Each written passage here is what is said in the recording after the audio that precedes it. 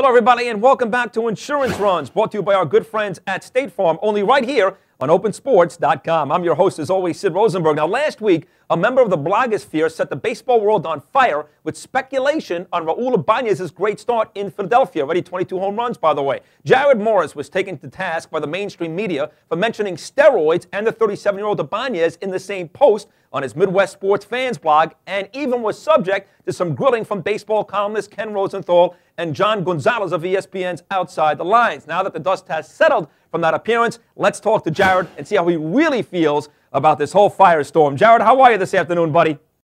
I'm doing very well. Thank you for asking. Thanks for having me. It's great to have you. And you know, I talked to you before we started this thing, and I am kind of the blog is compared to the writer. That's kind of me compared to the conventional sports talk radio host. I'm kind of the mainstream, the new guy, the guy that gets controversial and angers people when people are used to the old, the old style sports talk radio host. You're kind of in the same world here. You're the blogger. You're the guy that talks about what's going on these days, what's new. The old writers don't like that. So you and I are kind of in the same boat right here, Jerod. Yeah, we definitely are. Well, let's talk about what happened last week. Now, you wrote a column, and you really did try to dispel the rumor that Ibanez was on steroids. You talked about the difference between playing home games in Philadelphia and playing home games in Seattle.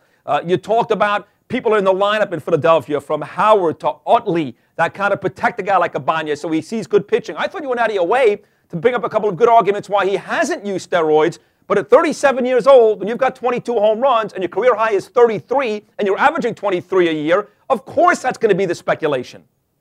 Yeah, I guess probably what's been most surprising to me about this whole thing is my original hypothesis was that he's not on steroids. And I actually think that he's not on steroids. But like you said, when you're, an aging hitter, putting up those kind of numbers, I certainly understood why that speculation was already out there. And it already was out there because there were actually other posts before mine that speculated about it. And I guess to me that was what was the most, ironic thing about this whole situation is that, my initial hypothesis was that he wasn't. Unfortunately, what really kind of saddened me as I wrote the post, as I got to the end of it and I realized, this guy who I really think is not on steroids, or I really want to believe is not on steroids, even him, I can't suspend my disbelief just because of the last 10, 15 years. Oh, there's no doubt. Listen, Manny Ramirez, Alex Rodriguez, the only guy, really, Albert Pujols and Ken Griffey Jr. So to think that Ibanez is out of the question, and when guys like Kenny Rosenthal are yelling at you about naming names, let me tell you something. It's been irresponsible of the baseball press and everybody else that they were afraid to name names years ago. Not until Jose Canseco, who everybody buried, by the way. Oh, he's got an axe to grind against baseball. He's not credible. All of a sudden, Canseco's right about everything. Every name is out there. Why are they angry at you? Like you said, Jerod, be angry at baseball. Be angry at Bud Selig. Be angry at A-Rod, not Jerod. Yeah, no, I agree completely. I think that, I can certainly understand, Raul Ibanez's reaction, especially if he was just, kind of told offhand that, Yeah, but wait a second.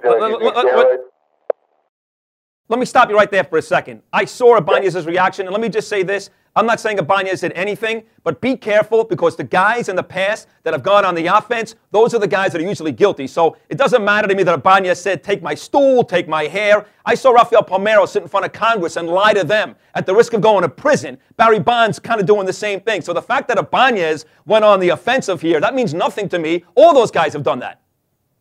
Yeah, unfortunately that's true. I mean, that's the era we're in, is every angle that you look for to buy in 100%, there's always something there, some example from the past that gives you pause. And it's, it's sad, really. Well, I'm going to say this. The more I looked at the Outside the Line piece, who's the guy from Philadelphia, by the way, that writer? Who's he? John Gonzalez. Who, I never heard of the guy. To be fair, he is a guy who has been, I do think that he mischaracterized my post in his article. But he is a guy who's been relatively fair over the years to bloggers and has tried to be inclusive.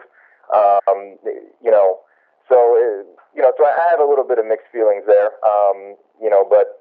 But yeah, it was John Gonzalez from the Inquirer. Yeah, listen, he's got zero credibility here because he writes in Philadelphia. He may be nice to the bloggers, and he may be a decent writer, but if he was writing in Seattle or New York and getting angry at you, the fact is he gets angry at you, he writes in a city where Ibanez plays. So to me, he's got zero credibility on this issue. And the fact is, when I look back at that video 1,000 times, and I love Kenny Rosenthal,